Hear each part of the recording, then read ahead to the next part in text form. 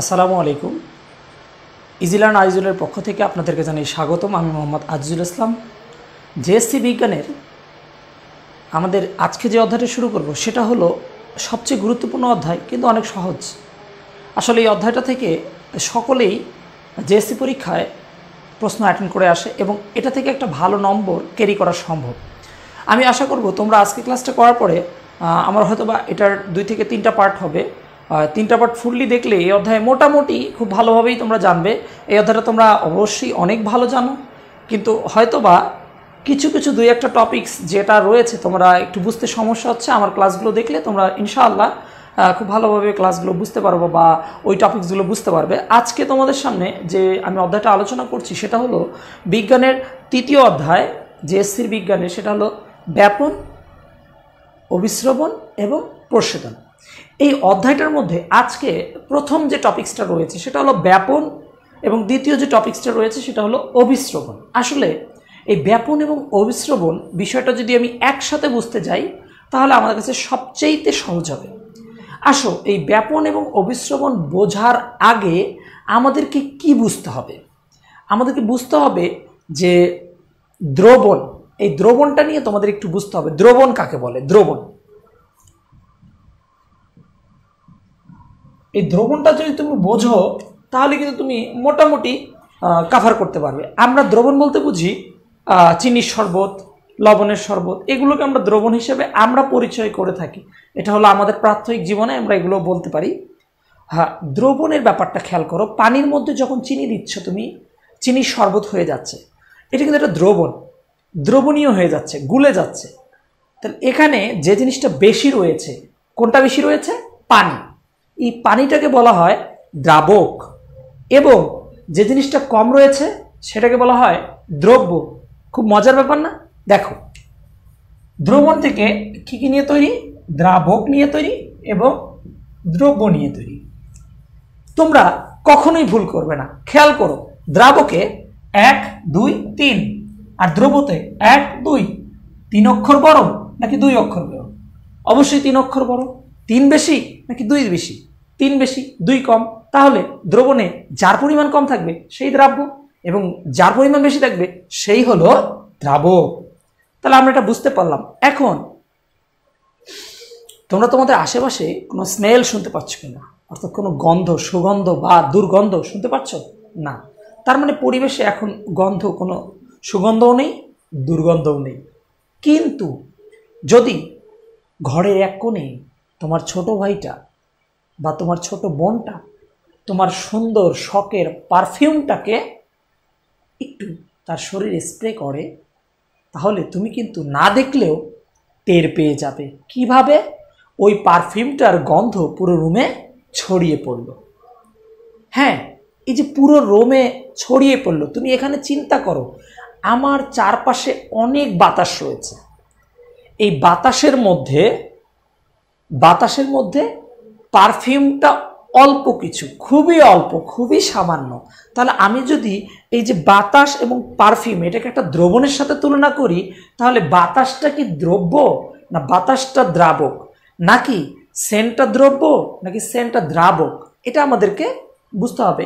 যে যেহেতু বাতাসের পরিমাণটা বেশি, তাহলে আমার নিয়ম অনুযায়ী কি বাতাসটা দ্রাবক, এবং যে অণুটা, ওই গ্যাসের অণুটা, ওটা হলো কি দ্রাবক, বা সরি, ওটা হলো দ্রব্য, বাতাস হলো দ্রাবক। এবার আসো, এই দুটো থেকে আমাকে বুঝতে হবে ঘন এবং হালকা।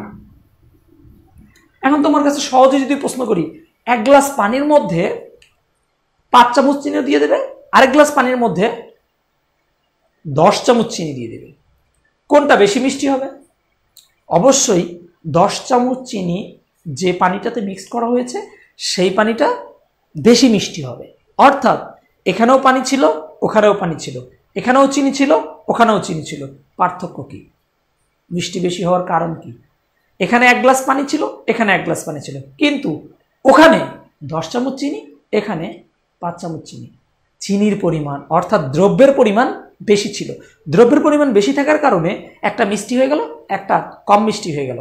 তার মানে যেখানেই দ্রব্যের পরিমাণ বেশি থাকবে সেটা হবে ঘন, আর যেটা দ্রব্যের পরিমাণ কম থাকবে সেটা হবে পাতলা।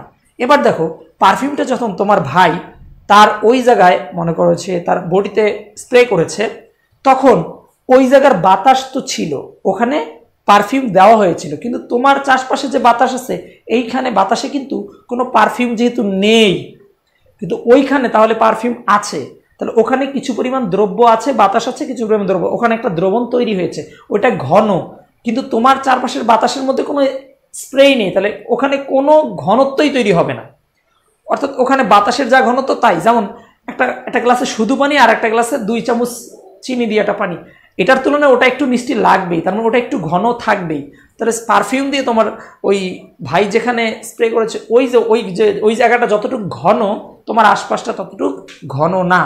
এখন মূলত এই দ্রব্যের পরমাণুগুলো মানে সব জায়গায় ছড়িয়ে যেতে চায়, কারণ অণুগুলো একটা আরেকটার সাথে ধাক্কা লাগে, একটা আরেকটার সাথে, মানে অণু কিন্তু স্থির থাকতে চায় না। তোমরা হয়তো বা জানো যে পরমাণুর গঠনে বলেছিলাম কঠিন, তরল বা বায়বীয় পদার্থের মধ্যে কঠিন পদার্থের অণুগুলো অনেক কাছাকাছি থাকে, তরল পদার্থের অণুগুলো একটু দূরে দূরে থাকে, এবং গ্যাসীয় পদার্থের অণুগুলো ছুটাছুটি করতে থাকে একজন আরেকজন স্বাধীনভাবে। যেহেতু পারফিউমটা গ্যাসীয়, সেও স্বাধীনভাবে ছুটাছুটি করতে থাকে, এবং ছুটে ছুটে ছুটে ছুটে কতক্ষণ ছুটবে, যতক্ষণ পর্যন্ত পরিবেশের সব বাতাসের মধ্যে তারা ছড়িয়ে যেতে না পারবে। অর্থাৎ একটা ঘন জায়গা রয়েছে, সেখান থেকে ওই ঘন জায়গার যে দ্রব্যগুলো রয়েছে সেগুলো তার চারদিকে যেগুলো হালকা জায়গা রয়েছে সেগুলোতে ছড়িয়ে যাবে। তার মানে ঘন জায়গাটা সবসময় চাইবে হালকা হতে। হালকা হবে, কতক্ষণ হালকা হবে? সে কি পরিবেশের তুলনায় হালকা হয়ে যাবে? না, সে এমন একটা ঘনত্ব ধরে রাখবে যাতে পরিবেশের চারপাশের ঘনত্ব এবং তার ঘনত্বটা কি থাকে, সমান থাকে। যদি এইটা হয়ে যায় তাহলে কিন্তু এই প্রক্রিয়াটাকে বলা হয় ব্যাপন। আর এই যে অণুগুলো যে ছোটাছুটি করছে, ছোটাছুটি করতে গিয়ে মানে ধাক্কাধাক্কি করতেছে, তুমি দেখবা বিশেষ করে তোমাদের স্কুল ছুটি দেওয়ার সময়, ছুটি ঘন্টা দেওয়ার সাথে বিশেষ করে ছোট বাচ্চারা আরও একটু বেশি, কে আগে মায়ের কাছে যেতে পারে বা কে আগে বাসায় যেতে পারে এইটার জন্য ব্যাগটা নিয়ে রেডি হয়ে থাকে। যখনই ঘন্টা দিচ্ছে দে দৌড়, এই যে ঘন্টা দেওয়ার সাথে সাথে যখন দে দৌড় করতেছে, তখন দরজাটা তো ছোট, এই দরজা দিয়ে সবাই একসাথে বের হতে পারছে না, ওই দরজায় একটা চাপের সৃষ্টি হয়। তো এই চাপের সৃষ্টি হওয়ার কারণেই এই জায়গায় যেমন অণুগুলো যখন পরিবেশে ছড়িয়ে যেতে থাকে তখন কিন্তু একটা চাপের সৃষ্টি করে, আর এটাকেই বলে ব্যাপন চাপ। আর ব্যাপন হলো কি? তাহলে এক জায়গায় বেশি ঘনত্বের জিনিস থাকবে, সেখান থেকে কম ঘনত্বের জায়গায় ওই বস্তুটা ছড়িয়ে পড়ার প্রক্রিয়াটাকে বলতেছি আমরা ব্যাপন। এটা তুমি দেখতে পাচ্ছ এই যে পারফিউমের গন্ধ। আবার যারা আমাদের বাসাবাড়িতে ময়লা নিয়ে যায়, আমরা তাদেরকে বলি ময়লা আলা, কিন্তু আসলে আমার দৃষ্টিকোণ থেকে তাদেরকে ময়লা আলা বলাটা ঠিক না, তারা হলো আমাদের পরিষ্কারওয়ালা। আমরা কিন্তু ময়লা করি আর তারা ময়লাটাকে পরিষ্কার করে, তাহলে তারা ক্লিনার অর্থাৎ ময়লা পরিষ্কারক, আর আমরা হলো ময়লাওয়ালা। আমরা নিজে আমরা হয়তো বলতে একটু ভুলে যাই, বা আমরা বলতে বলতে অভ্যস্ত হয়ে গেছি, এটা আমাদের দোষ না। প্রথম থেকে ময়লা লাগবে, ময়লা মানে যে কোনো যে কারা বিক্রি করে বা যে কাজ করে তাকে আমরা সেই ওয়ালা বলি। তো সে যদি ময়লা নিয়ে যায় তাহলে এই জন্য আমরা ময়লা, কিন্তু আসলে সে তাকে বলা উচিত পরিষ্কার ওয়ালা। তাহলে এই যে ময়লা যদি তোমার নিয়ে যায় সাইড দিয়ে, তুমি দেখবে যে কিছুক্ষণ পরে ওই জায়গাটায় স্মেল চলে আসে, একটা দুর্গন্ধ চলে আসে, তার মানে বুঝতে পারলাম যে হ্যাঁ ওই স্থানে ময়লাটা ছড়িয়ে পড়ছে, অর্থাৎ সেখানে ব্যাপন ঘটেছে। এখন এই ব্যাপন আমরা মোটামুটি শেষ করলাম। ব্যাপনের জন্য বেশি ঘনত্বের স্থান থেকে কম ঘনত্বের স্থানের দিকে পদার্থের অণুগুলো ছড়িয়ে পড়বে। কিন্তু এখন তাহলে ব্যাপনের গুরুত্ব কি? আসলে ব্যাপনটা কোথায় কোথায় লাগতেছে? তুমি আরেকটু ব্যাপনের কিছু উদাহরণ আছে। তুমি যখন তোমার বাসায় যে সাদা ড্রেসটা আছে, মা যখন এই ড্রেসটা ধুতে দেয়, তখন দেখবা যে ধোয়ার পরে সে একটা নীল রং ব্যবহার করে, যে উজালা বা যে কোনো জায়গার রং, সে এক বালতি পানির মধ্যে 2 ফোঁটা নীল ঢেলে দেয়। দেখবা এই নীলের ফোঁটাটার ভিতরে নীল কিন্তু অনেক গাঢ়, যখন এটা পানিতে পড়ে যাচ্ছে ঠিক কিছুক্ষণের মধ্যে ওই জায়গাটা আস্তে আস্তে নীলের পরিমাণটা বেড়ে যাচ্ছে। এটাকে দ্রুত করার জন্য মা হাত দিয়ে একটু নাড়া দিচ্ছে যাতে এই নীলটা দ্রুত পানিতে ছড়িয়ে যায়, এবং এক সময় গিয়ে সব জায়গার ছড়িয়ে যাওয়ার নীলটা কিন্তু সমান হয়ে যায়। তার মানে ব্যাপন প্রক্রিয়া কমপ্লিট। এখন এই ব্যাপন আর কি কি কাজে লাগতে পারে আমাদের? এই ব্যাপনটা আসলে আমাদের অনেক কাজে লাগে। তুমি নিঃশ্বাস নিচ্ছ, নিঃশ্বাসের সাথে অক্সিজেন নিচ্ছ, কার্বন ডাইঅক্সাইড ছেড়ে দিচ্ছ। যদি তুমি এভাবে অক্সিজেন নিতে থাকো আর কার্বন ডাইঅক্সাইড ছাড়তে থাকো, রুমের এক সময় অক্সিজেন শেষ হয়ে যাওয়ার কথা ছিল, কিন্তু তুমি একটা রুমের ভিতরে আবদ্ধ থাকলেও সেই রুমটাতে তুমি অক্সিজেন অনবরত পাচ্ছ এবং কার্বন ডাইঅক্সাইড অনবরত ছাড়ছ, কিন্তু কার্বন ডাইঅক্সাইড বাড়তেছে না। এর কারণটা হলো বিভিন্ন জায়গায় সারা পরিবেশে, সারা পৃথিবীতে কার্বন ডাইঅক্সাইড যেখানে বেশি আছে সেখান থেকে কার্বন ডাইঅক্সাইড যেখানে কম আছে সেখানে চলে যায় ব্যাপন প্রক্রিয়ায়। ঠিক অনুরূপভাবে ব্যাপন প্রক্রিয়ায় যেখানে অক্সিজেন বেশি আছে সেখান থেকে অক্সিজেন যেখানে কমে যাচ্ছে সেখানে অক্সিজেন চলে আসতেছে। এই কারণে আমরা নিঃশ্বাস ছাড়া নেওয়ার পরেও আসলে অক্সিজেন আর কার্বন ডাইঅক্সাইডের ভারসাম্যটা ব্যাপন প্রক্রিয়ায় আসলে ভারসাম্যটা রক্ষা করে রাখছে।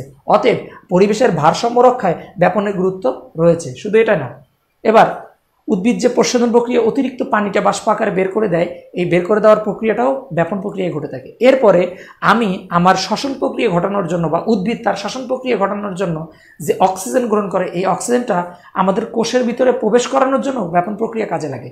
আবার কার্বন ডাইঅক্সাইড তৈরি হওয়ার পরে সেটা যখন কোষ থেকে বের হয়ে আসবে সেখানেও ব্যাপন প্রক্রিয়া কাজ করে। এরপরে আমাদের শরীরের যে পুষ্টি উপাদানগুলো আছে এগুলো বিভিন্ন অঙ্গ প্রত্যঙ্গে শিরা উপসারে পৌঁছে দেওয়াটাও ব্যাপনের কাজ। ব্যাপনের গুরুত্ব অনেক বেশি রয়েছে। এরপর আমরা যাই অভিস্রবণ। অভিস্রবণ বুঝতে গেলে অভিস্রবণ আর ব্যাপন প্রায় সেম জিনিস, একই রকম জিনিস। ব্যাপন অভিস্রবণ অর্থাৎ বেশি ঘনত্বের স্থান থেকে কম ঘনত্বের স্থানের দিকে যাবে। হ্যাঁ, কিন্তু এখানে দুটো ঘনত্বের জায়গা থাকতে হবে আলাদা। আর আলাদা থাকতে গেলে অর্থাৎ একটা পর্দা দেওয়া থাকবে, অর্থাৎ একটা রুমের মধ্যে মাঝ দিয়ে বেড়া দেওয়া, অর্থাৎ ভাগ করে দুই ভাগ করে ফেলা, এইটাকে বলা হয় কি যে একটা ভেদাভেদ। অর্থাৎ আমি এখানে দাঁড়িয়ে আছি আর তুমি এখানে দাঁড়িয়ে আছো, মাঝ দিয়ে একটা দেয়াল টানিয়ে দেওয়া হলো, তাহলে এটা কি তোমার আমার মধ্যে বিভেদ করে দেওয়া হলো। এরকম বিভেদ তল থাকে বা যেটাকে বলা যেতে পর্দা থাকে দুটো দ্রবণের মধ্যে বা দুটো একই দ্রাবক বিশিষ্ট। খেয়াল করো, একই দ্রাবকের কথা বলতেছে কেন। তুমি এখানে চিনির শরবত নিয়েছো, অর্থাৎ চিনির সাথে পানি দিয়ে চিনির শরবত বানিয়েছো, আর আরেকটা জায়গায় তুমি তেল দিয়ে চিনি দিয়ে একটা শরবত বানিয়েছো, তাহলে এটা তেল চিনি শরবত আর এটা হলো পানি চিনি শরবত। এই দুটোকে যখন একত্রে রাখবে এখানে কিন্তু অভিস্রবণ ঘটবে না। অভিস্রবণ ঘটতে গেলে তুমি এখানে চিনির দ্রবণ নিতে পারো, এখানেও চিনির দ্রবণ নিতে পারবা, কিন্তু দ্রবণ দুটোর মধ্যে ঘনত্বের পার্থক্য থাকতে হবে, একটা বেশি ঘন একটা কম ঘন থাকতে হবে। যেমন চিনি, যেখানে চিনির দ্রবণটা নিয়েছি ওই জায়গায় 10 চামচ চিনি দিয়েছি, ওটা ভারী হয়ে গেছে, আর যেখানে 5 চামচ চিনি দিয়েছি ওটা হালকা হয়ে গেছে, তাহলে বেশি ঘনত্বের স্থান থেকে কম ঘনত্ব। এই দুটো দ্রবণকে একটা পাত্রে নিব, দেওয়ার সাথে সাথে মাঝে একটা আগে পর্দা দিয়ে, পর্দার এই পাশে একটা দ্রবণ রাখবো, এই পাশে একটা দ্রবণ রাখবো। এই যে মাঝে যে পর্দাটা দিব, এই পর্দাটা কেমন দিব? এই পর্দাটা আবার 3 প্রকারের হতে পারে। একটা হলো ভেদ্য, একটা অভেদ্য, আর একটা হলো অর্ধভেদ্য। এখন ভেদ্য পর্দা কি? ভেদ্য পর্দাটা হলো যে মোটামুটি কোষ প্রাচীর যেটা রয়েছে, এই কোষ প্রাচীরটা সাধারণত ভেদ্য, আর যেটার মধ্য দিয়ে ওই যে মানে এই দুটো পদার্থই যেন যেতে পারে, পানিও যেতে পারে, চিনিও যেতে পারে, লবণও যেতে পারে, সবই যদি যেতে পারে তাহলে এটা হবে আমাদের কি ভেদ্য, মানে ভেদ করতে পারে। ভেদ্য মানে ভেদ করতে পারে দ্রবণ, আর দ্রবণ মানে কি দ্রাবকও যেতে পারে, দ্রব্যও যেতে পারে। এখন আরেকটা কথা হলো, যেটা হলো ভেদ্য সেটা হলো কোষ প্রাচীর। এখন অভেদ্য কোনটা? অভেদ্য হবে যেটার মধ্য দিয়ে এই দ্রাবক পদার্থও যেতে পারবে না, দ্রবণও যেতে পারবে না, তাহলে এটা হবে কি অভেদ্য। এবং এইটা হলো কি কাইটিন সমৃদ্ধ কোষ প্রাচীর। আরেকটা আছে অর্ধভেদ্য। অর্ধভেদ্য মানে কি? অর্থাৎ কিছু যাবে কিছু যাবে না। সেই কিছুটা কি? কিছুটা হলো দ্রব্য যাবে না কিন্তু দ্রাবক যাবে, দ্রব্য যাচ্ছে না কিন্তু কি যাচ্ছে? দ্রাবক যাচ্ছে। এই দ্রব্য না গিয়ে দ্রাবক যাচ্ছে। এই ধরনের পর্দাগুলোকে আমরা বলবো কি পর্দা? অর্ধভেদ্য পর্দা। তার মানে আমি যদি এটা শক করি, সেটা হলো ভেদ্য। ভেদ্যর মধ্যে দ্রাবক এবং দ্রব্য এটাও যাবে এটাও যাবে। আর অভেদ্য দ্রাবক দ্রব্য এটাও যাবে না এটাও যাবে না। আর হলো অর্ধভেদ্য দ্রাবক দ্রব্য, এর মধ্যে দ্রাবক যেতে পারবে, দ্রব্য যেতে পারবে না। অর্থাৎ ভেদ্যতে সবই যাবে, আর অভেদ্য অর্ধভেদ্যতে দ্রব্য যেতে পারবে না, কিন্তু অভেদ্যতে দ্রাবকও যেতে পারবে না, আর অর্ধভেদ্যতে শুধু দ্রাবক যেতে পারবে। অর্থাৎ পানি আর চিনি দ্রবণ নিলে পানি যেতে পারবে, চিনি যেতে পারবে না। এটি হলো অর্ধভেদ্য। মাছের পটকা, এরপরে কোষ পর্দা, এরপরে ডিমের যে খোসা, শক্ত খোসাটা আছে, তার নিচে আর একটা নরম খোসা রয়েছে, এই নরম খোসাটাই হলো অর্ধভেদ্য পর্দা। অর্ধভেদ্য দেখো, আমি যদি একটা পাত্র নিই, পাত্রের মধ্যে এখানে একটা অর্ধভেদ্য পর্দা দেই, এখানে একটা দ্রবণ নিলাম এবং এখানে একটা দ্রবণ নিলাম, এবং দ্রবণ দুটোর দ্রাবক একই হতে হবে, কিন্তু এই দ্রবণের ঘনত্ব কম আর এটার ঘনত্ব বেশি। তাহলে এরকম দুটো একই ঘনত্ব, মানে ভিন্ন ঘনত্বের একই দ্রাবক বিশিষ্ট দুটি দ্রবণকে একটি অর্ধভেদ্য পর্দা দ্বারা, এটা হলো কি অর্ধভেদ্য। তাহলে এই তিনটা জিনিস মনে রাখতে হবে সংজ্ঞাটার মধ্যে, যে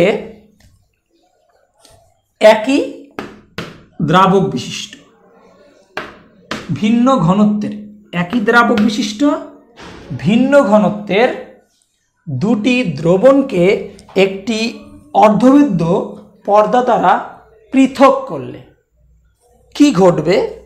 এখানে এটা যেহেতু ঘনত্ব কম আর এটার ঘনত্ব বেশি, এই কম ঘনত্ব মানে কি?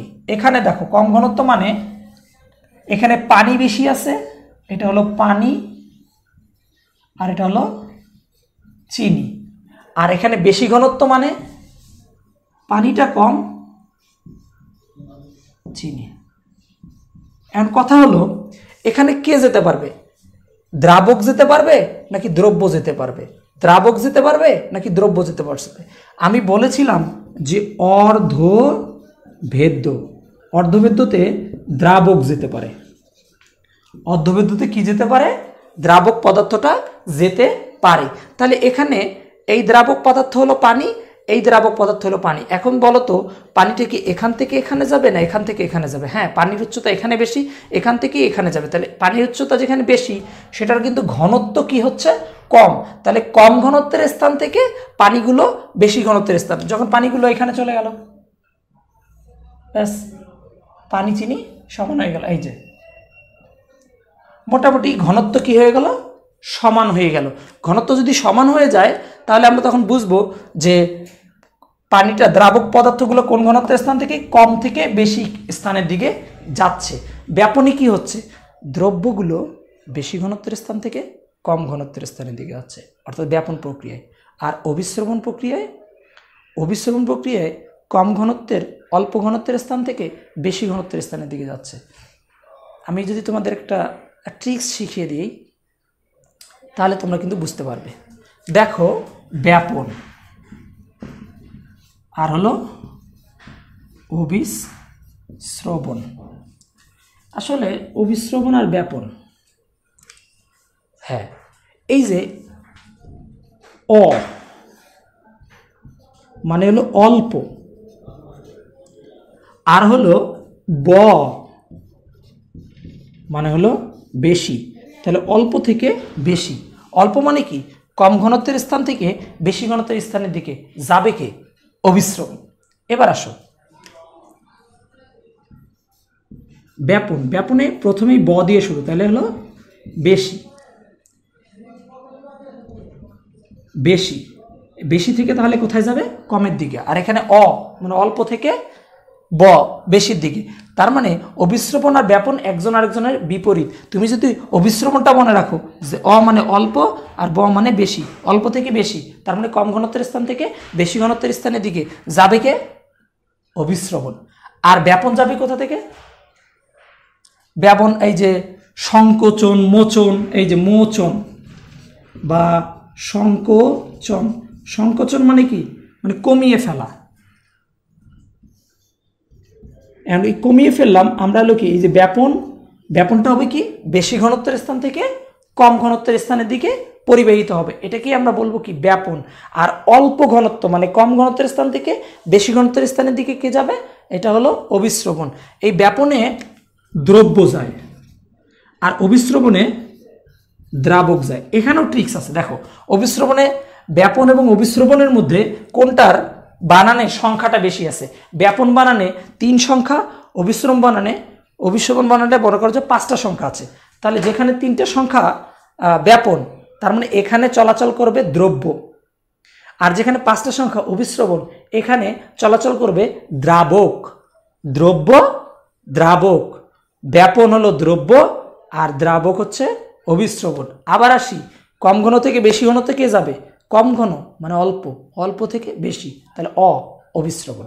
তাহলে কম ঘন থেকে বেশি ঘনত্বের স্থানের দিকে দ্রাবক পদার্থ যাবে অভিস্রবণের জন্য, আর ব্যাপনের জন্য কে যাবে, ব্যাপন কম যেহেতু, তাহলে এটা হলো ব্যাপন 3টা অক্ষর, তার মানে এটাতে দ্রব্য যাতায়াত করবে। এটা ব্যাপনের জন্য বব আগে রয়েছে, তার মানে বেশি থেকে কমের দিকে যাবে। এই তো, এটাই ছিল আমাদের ট্রিক্স এবং বোঝার ট্রিক্স। অভিস্রবণ প্রক্রিয়াটা কিছু গুরুত্ব রয়েছে।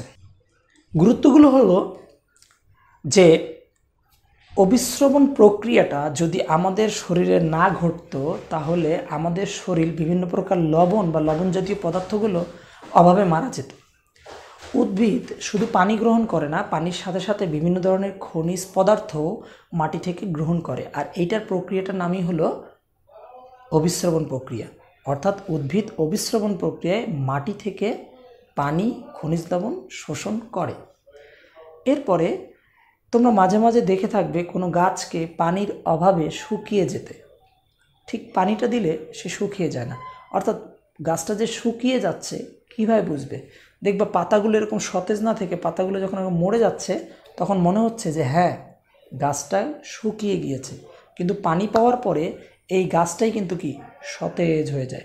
অর্থাৎ কোষের ভিতরে যখন পানিটা প্রবেশ করে, অর্থাৎ দ্রাবক পদার্থগুলো প্রবেশ করে, তখন কোষগুলো একটু ফুলে যায়, এবং প্রতিটা কোষ ফোলার কারণে গাছটা একটা কি স্ট্রেংথ পেয়ে যায়। এই যে কোষের ভিতরে পানি প্লাস অন্য পদার্থ থাকবে, এটাকে বলে থাকি আমরা কোষ রস। কি বলে থাকি, কোষ রস। তাহলে এইভাবেই আমরা মূলত বুঝতে পারতেছি যে কিভাবে অভিস্রবণ আমাদের অনেক গুরুত্বপূর্ণ ভূমিকা পালন করছে। এই অভিস্রবণ প্রক্রিয়ায় ফুল যে ফুটে ওঠে, অর্থাৎ ফুল ফোটে, এটাও অভিস্রবণ প্রক্রিয়ায়। পত্ররন্ধ্র মোটা হয়, খুলে যায়, পত্ররন্ধ্র দিয়ে মনে করে যে বাতাসে জলীয় বাষ্প, তারপর অক্সিজেন, কার্বন ডাইঅক্সাইড এগুলো শোষণ বা বর্জন হয়ে থাকে, সেগুলো কিন্তু এই অভিস্রবণ প্রক্রিয়ায় পত্ররন্ধ্র খুলে যেতে পারে, আবার কি বন্ধ হয়ে যেতে পারে। অর্থাৎ বেশি পরিমাণ পানি হলে কিন্তু এটা বন্ধ হয়ে যায়, আর কম পানি হলে খুলে যাচ্ছে। এইরকম এই যে বিভিন্ন বিভাগীয় কাজে বা শরীরের অনেক কাজে আমাদের অভিস্রবণ অনেক বেশি গুরুত্বপূর্ণ। এই জন্যে ব্যাপন এবং অভিস্রবণ এটা উদ্ভিদের জন্য খুবই গুরুত্বপূর্ণ। তোমরা অবশ্যই এই দুটা গুরুত্বগুলো ভালো করে পড়বে, এগুলোই ঘ নাম্বার হিসেবে আসবে। তাহলে মোটামুটি আমরা এর পরের লেকচারে আমরা পরে আরও কিছু নতুন টপিকস নিয়ে উপস্থিত হব। এর পরবর্তী টপিকসগুলো তোমরা আমার সাথে থাকবে, এবং এই অবস্থায় তোমরা ভালো থাকো, সুস্থ থাকো, এবং সবার জন্য দোয়া করো যাতে আমরা একটা ভালো পরিবেশে ফিরে পেতে পারি। এই বলে আমি আমার আজকের টিউটোরিয়াল এখানেই শেষ করছি। সবাইকে পরবর্তী টিউটোরিয়াল দেখার আমন্ত্রণ জানিয়ে বিদায় নিচ্ছি। আসসালামু আলাইকুম ওয়া রাহমাতুল্লাহি ওয়া বারাকাতুহু।